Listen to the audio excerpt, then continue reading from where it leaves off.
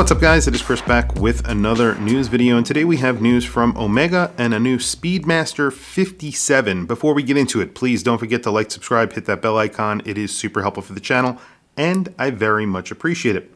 So as I mentioned, Omega are back with an Omega Speedmaster 57. They have been releasing a few watches over the past few days. This is their season for new watch releases. So if you are not familiar with the current automatic version of the Omega Speedmaster 57 from their Heritage Speedmaster collection, you are not alone. Although a very beautiful watch, it was mainly overshadowed by more popular versions of Speedmasters. The automatic is about 41.5 millimeters. It's a bicompax layout. It's basically a reinterpretation of the original 1957 Speedmaster. So it's not a recreation, it's more of an interpretation of that original watch. However, there have been always complaints about the thickness due to the automatic caliber Omega 9300, and it's also a lot of people saying missing the mark because of that thickness and because of the bicompax layout. Before we go on, I just wanted to mention watchshopping.com.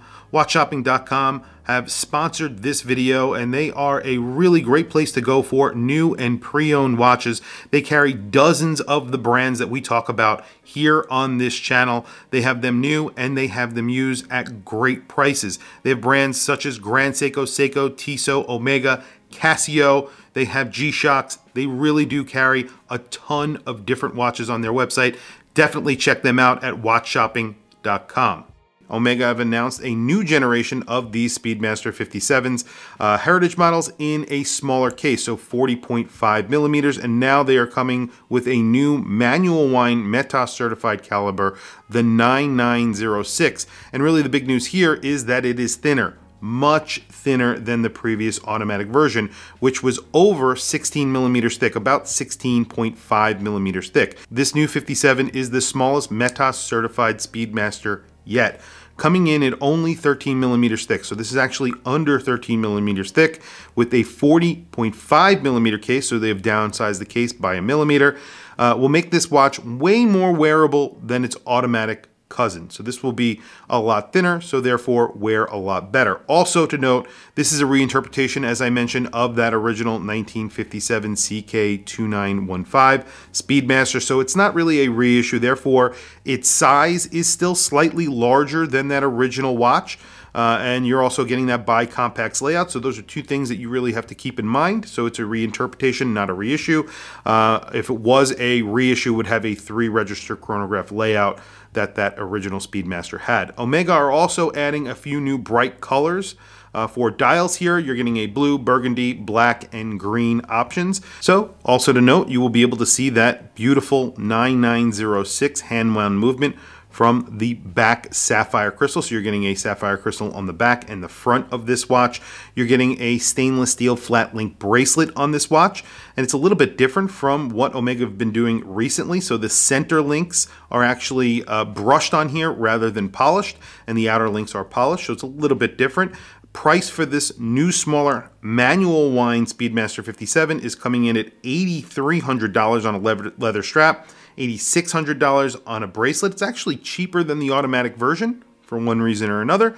However, it is just slightly cheaper. I believe that was a $9,000 watch. This is coming in at around $8,600 on a bracelet, so $9,000 on a bracelet for that automatic as well. However, if you're looking for a true reissue of that CK219, I always say this, your best bet is to look at the limited edition Speedmaster 1957 Trilogy reissue.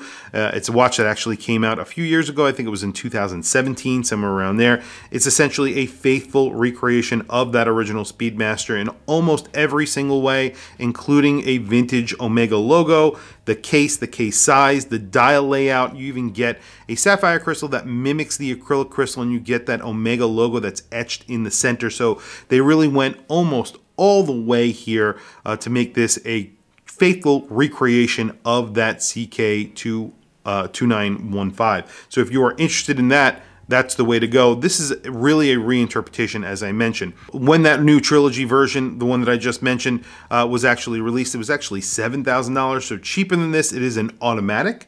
but it is $1,600 cheaper when it was actually released new. You could still get them today if you are interested in, from gray market dealers and eBay and places like that for around $7,000. So you could still get it for the price that was asked when it was new. And it's really not a bad watch in my opinion. And I think that's around 38.5 or 39 millimeters. It's really specific to that original watch. It's very, very close to that original watch.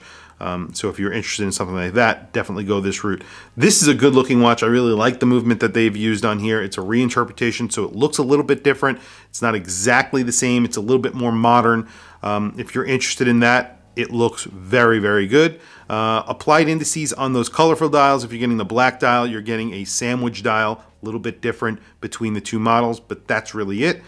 Tell me what you guys think of these new models in the comments below. Tell me what you think of what Omega are doing. They're announcing a lot of new watches, and they're also announcing some upgraded watches. So they're changing some of the colors on the dials and adding some new options to a few other watches as well. I'll do a video about those as well. Tell me what you guys think in the comments below. I want to hear from you guys. Please don't forget to like, subscribe, hit that bell icon. It is super helpful for the channel and I very much appreciate it. Please follow me on Instagram. My Instagram is WatchChrisBlog, all one word. I have some links in the description. Those links are to Amazon. If you click those links and buy anything, it helps support the channel. It doesn't cost you anything extra. However, I very much appreciate it. Anyway, thank you for logging on. I'll catch you guys in the next video.